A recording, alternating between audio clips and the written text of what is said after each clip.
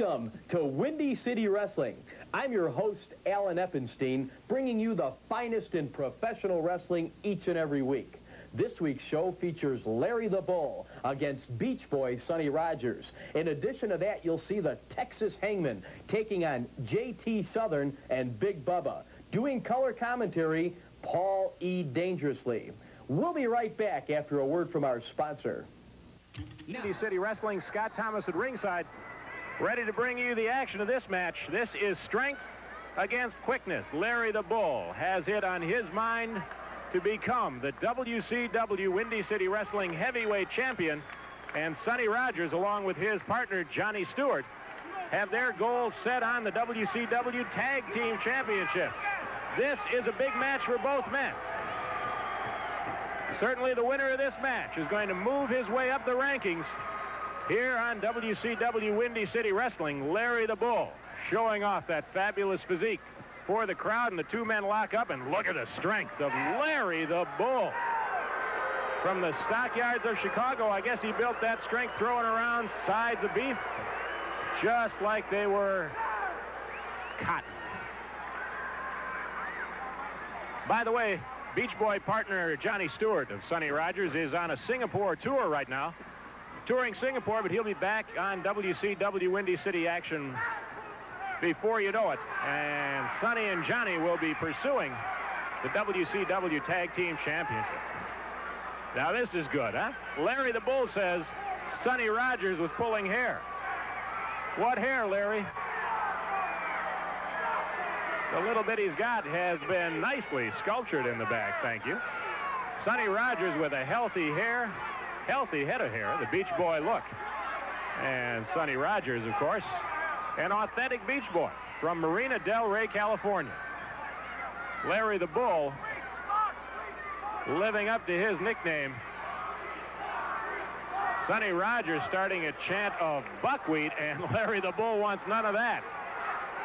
I don't know, Sonny. This is a big man. Not sure you want to get him riled up, but the crowd sure does.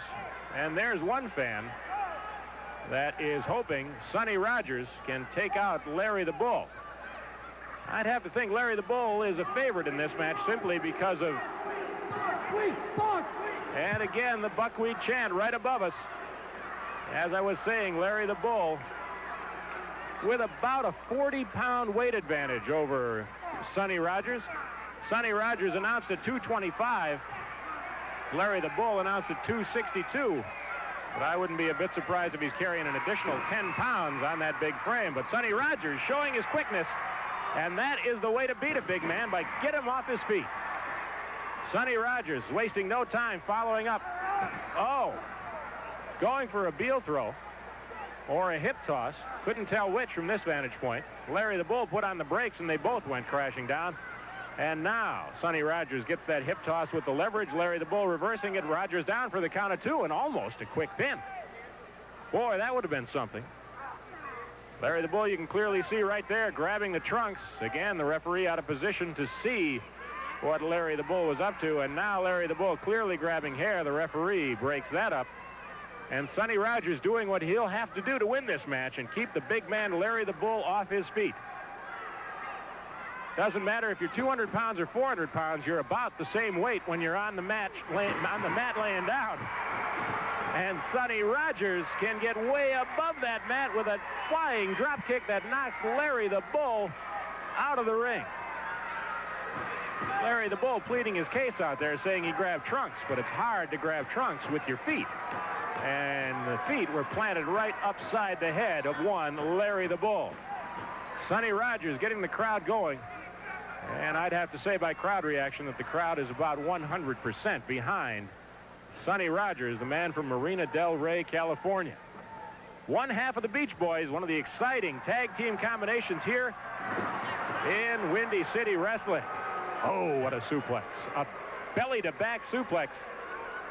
Sonny Rogers was trying to go up the ropes for additional leverage on that hip toss, and Larry the Bull caught him in midair and a belly-to-back suplex. Now Larry the Bull takes Sonny Rogers into the turnbuckle, and right above us, choking him on the top rope, And the referee calling for the break. He's got the count of 5, and he does break at the count of 4, but a lot of damage can be done in a 4 count. Now back into the turnbuckle and throws him across the ring. Oh, my! Sonny Rogers must have been 5 feet in the air when he hit the ground. Larry the Bull is awesome. This guy has muscles where other people don't even have muscles. One arm slam coming up. No, a shoulder breaker by Larry the Bull. Sonny Rogers down 2, and he kicks out. Sonny Rogers still with enough strength to muster a kick out, but that was a count of 2, and you can see that when both men are on their feet, the advantage goes to Larry the Bull, but he misses. Sonny Rogers off. Cross body block 2. Oh, and Larry the Bull kicks out. Don't go away. More wrestling action coming up on WCW, Windy City Wrestling. Don't go away. It's time for action. How do you like your ribs? To our tremendous television taping and fall wrestling extravaganza coming to the International Amphitheater Friday night, September 30th. You'll see the Battle of the Bam Bams with Terry Bam Bam Gordy versus Bam Bam Bigelow. In addition to that, Steve Regal, the original Midnight Express, Candy Devine, and an all-star lineup. For ticket information, call the International Amphitheater box office at 254-1750. Or to charge your tickets by phone, call Ticketmaster at 559-1212. Tickets are available at the box office and at all Ticketmaster locations. We'll see you September 30th. Now let's return to our match, already in progress. Goes for the armbar with a twist way out on the end, trying to make that elbow bend the way it shouldn't go. Twisting that arm. He may try to bend that thumb inward, too, to add every bit of pressure on the tendons all the way up and down the arm. Larry the Bull now reverses it and smashes that tricep muscle right near the shoulder. And now he's going to use the rope for extra leverage. And many times you will see a big man in that ring go for the shoulder of a smaller man and try to take away one of those wings. Now using the middle rope for choking leverage. Larry the Bull knows he is in there against a tough customer in Sonny Rogers, and he's pulling out all the stops. Now right above us, and a slingshot off. And again, the strength of Larry the Bull slingshotting Sonny Rogers 3/4 of the way across that ring. Rogers gasping for air, and Larry the Bull holds up a fist and says, things are going my way. Stomp to the midsection in the corner. All the way across the ring and out. Down onto the concrete floor. Sonny Rogers hit hard on that concrete floor. Holding his back, trying to get his wits about him. He'll have a 10 count to get back in. Larry the Bull content to pose. I don't know where the referee's count is, but Sonny Rogers, Larry the Bull just helped Sonny Rogers a little bit. He must have been getting close to that 10 count, but Larry the Bull interfered with the referee's count, giving Sonny Rogers a little bit of time to collect himself. But that knee to the side of the head, just below the inner ear, not only hurts, but that's got to disrupt the balance of Sonny Rogers, and balance and quickness is what Sonny Rogers has going for him when he's on his game. Power, on the other hand, is what Larry the Bull counts on. Now Sonny Rogers slingshots himself in, going for a sunset flip, and he's got him over. Can he keep him down? 1, 2, no. Almost. Sonny Rogers almost turning the tables on Larry the Bull. Larry the Bull kicked out just in the nick of time and now sends Sonny Rogers for a ride. What's happening? Misses with the clothesline, but he catches him a power slam.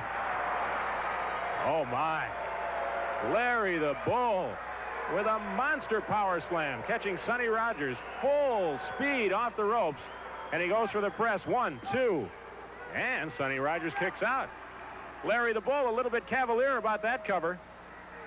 I think if he'd have gone for it right away, he'd have had him. Sonny Rogers coming off again. Back body drop.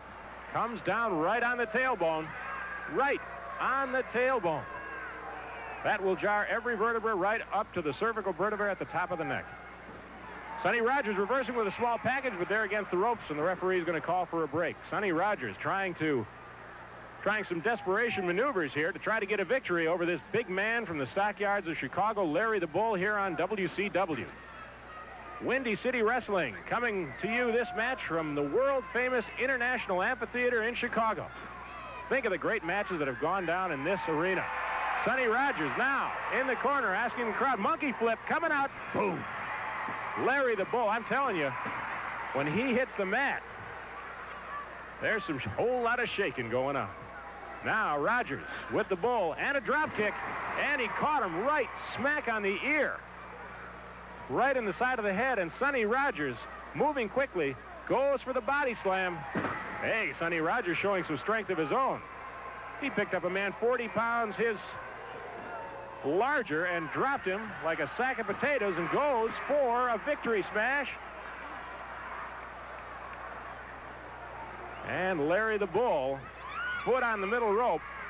Oh, got up quickly, clothesline. That could be it, 2, 3, and that's all she wrote. Larry the Bull out of nowhere with a clothesline. And he moves one step up the rung toward a championship match with Steve Regal, WCW champ. Larry the Bull from the Stockyards of Chicago, your winner over Sonny Rogers. And Sonny Rogers is in the middle of the ring gasping for air while Larry the Bull makes his way back to the dressing room and the winner's share of the purse. And there is how it happened. Larry the Bull with a clothesline from behind quickly, doing in Sonny Rogers on WCW Windy City Wrestling. We'll be back with more mat action. Don't go away, fans.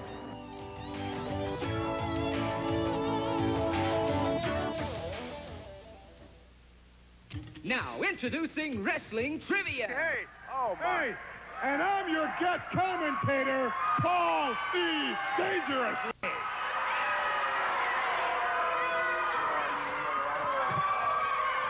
I hate them too, you know. Well, I'm Scott Thomas, and you heard him introduce himself. Joining me at ringside for some expert commentary. That's right, expert. As informer or as an expert? You want to be a wise man with me, my friend. You're going to learn real quick that you better have more guts than brains when you're dealing with Paulie Dangerously. Mr. Don't get on Dangerously. my bad side, man, because you won't know what happened to you. Let's just be 2 professional commentators out here and call the action, and you won't have any trouble, okay? If you want to have trouble with Paulie Dangerously, look up the name Tommy Rich. Look up the name Jerry Lawler. Look up the name Scott Hall. Look up the name the Midnight Rockers, and then you'll see what happens when you live dangerously with Paulie. Now let's just call the action and don't get on my back, brother. When I look up, I see the action in the ring. And we've got a top-notch main event And type when you look tag team. down, you see your future. But anyway, JT Southern, a fan favorite, against one of the Texas Hangmen. Can you tell them apart? Is that Psycho or is that Killer? I don't know. I've seen these guys wrestle before, but I'm not too familiar in how to distinguish the two. I got to be honest with you. I once had a chat with them in the dressing room, and they have their masks on there, and they took showers with the mask on. I kind of offered them shampoo, but you know, they really didn't need it. But anyway, I really don't know which is which, but they are both fine athletes, and I got to really admit that they have earned the respect of the Dangerous Alliance. Well, they're up against 2 tough customers in JT Southern and Big Bubba. JT Southern I have absolutely no respect for. On the other hand, JT Southern and DJ Peterson once tried to take the World Tag Team Championship from my boys, Loverboy Dennis and Ravishing Randy, the original Midnight Express, and of course they couldn't do it. But anyway, JT is a hippie, and he's a frustrated rock star who thinks he's David Lee Roth, and I don't know what kind of tights those are, but I think they should be outlawed because I find them vulgar, and if he wants to be in porno movies, maybe he better go in the men's room and size himself up because he has no place in a professional wrestling ring. Some would argue, especially the female fans at ringside, that he is stylish and does in fact resemble David Lee Roth, and some of the ladies didn't mind looking at him, Mr. Dangerous. Yeah, but you know, but you see, they don't mind looking at Robert Redford either, but he ain't going to get into the ring and kick butt. Now, you know, you look at the members of the Dangerous Alliance, you look at Austin Idol, you look at Loverboy Dennis, you look at Ravishing Randy, you look at the Terminators, look at Paulie Dangerously. See, we're all good-looking guys, but see, we can back up what we say. I don't have to back up what I say because I got Austin Idol, the original Midnight Express, and the Terminators to back it up for me. But see, JT, here's this guy, and I mean, so what? He's good looking. Let him put out a poster. This is not a beauty contest. It's professional wrestling. We're fighting for money. This guy, Big Bubba, now he impresses me. That's a big man. Whoa! He's a monster. Oh, he is a monster. Look at the upper body strength on the man. And I don't think he's in there to look pretty. He's in there to get the job done. Oh, yeah. I mean, Bubba is a big man. Oh, look at him. He picked up one of the Texas Hangmen and threw him like he was a sack of feathers. Hey, these mics aren't on. Do you have this guy's phone number? Oh, they are on? They are on, Paul. Just pay attention to the matches, okay? Jeez! Oh, my. Big Bubba. Oh, man. Oh, right now this is men against boys. Big Bubba. Man.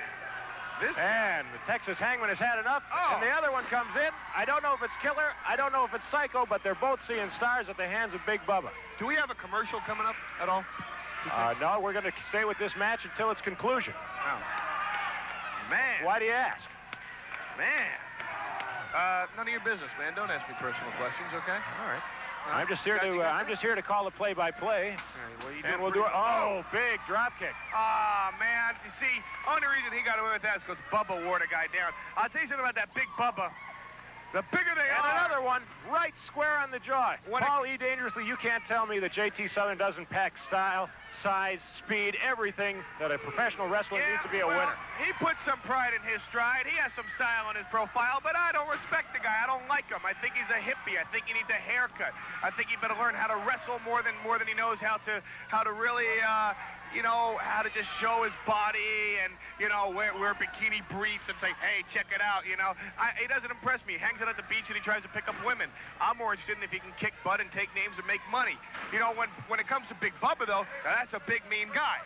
But I've always said the bigger they are, the harder they fall. Bubba says they don't fall so often. But Bubba says the bigger they are, the harder they hit. Yeah, but, you know, Bubba says they don't fall so often, but they do fall.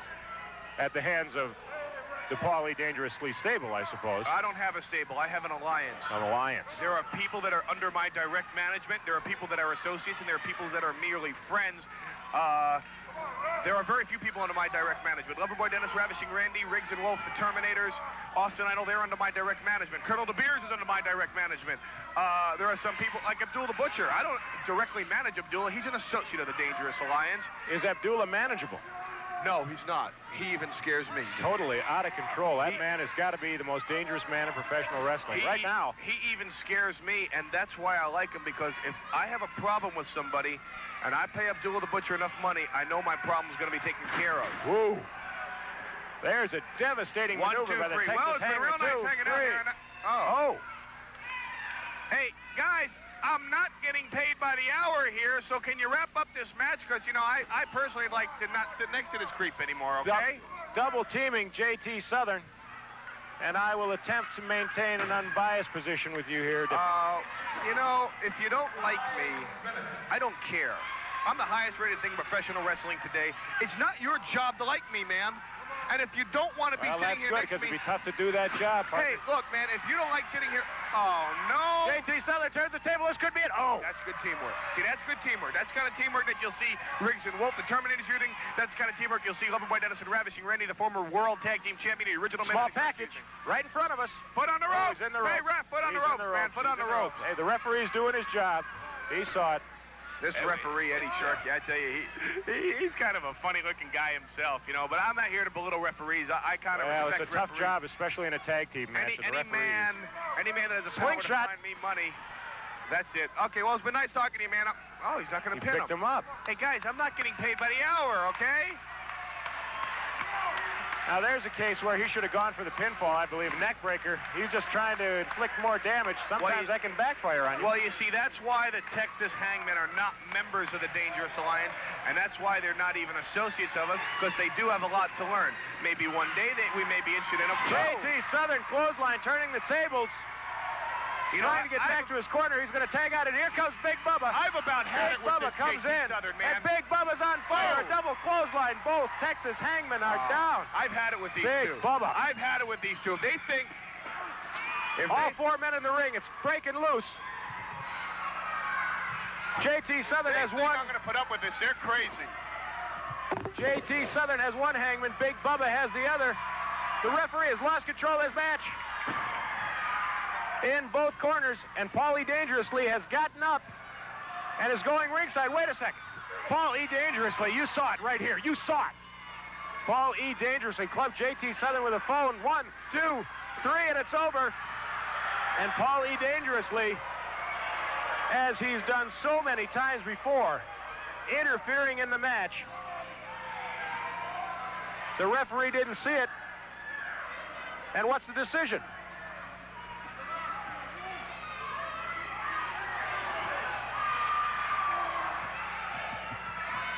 All right, we're going to see it right here. Your winners, We saw it. Now you can see it. Killer and Psycho, the Texas Hangmen.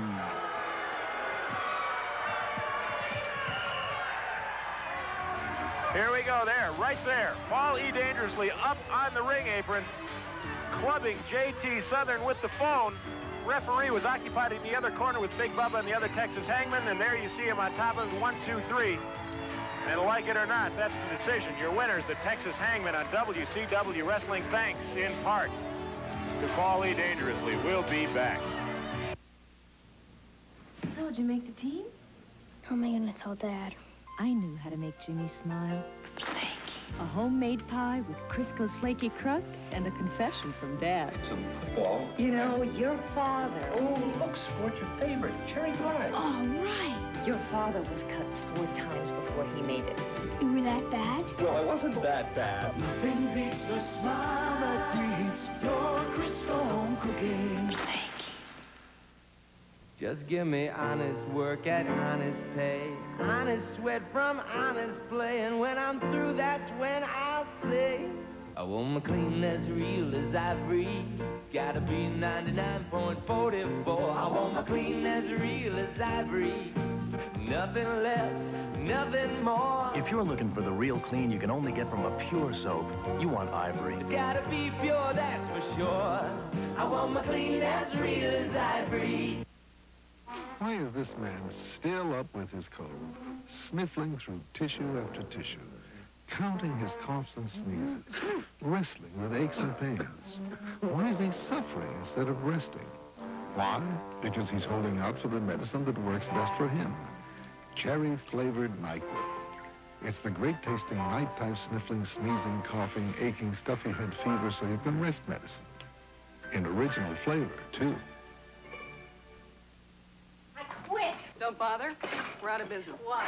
The Marshall's anniversary party? As I was setting the table, I noticed them. Noticed what? Spots on everything. I tried wiping them off. But maybe they didn't notice. We noticed. The party's over for this catering business.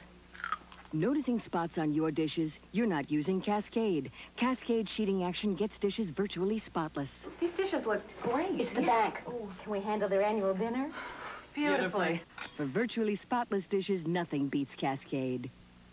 Don't forget to join us for our television spectacular and the Battle of the Bam Bams, Friday night, September 30th at the International Amphitheater. For ticket information, call the box office today at 254-1750, or to charge your tickets by phone, call 559-1212. We'll see you next week on Windy City Wrestling. You Can't Take It With You, starring Harry Morgan, is just an hour away. Now it's time to spend an hour with the powerful women of wrestling. Next on Saturday night at Ringside.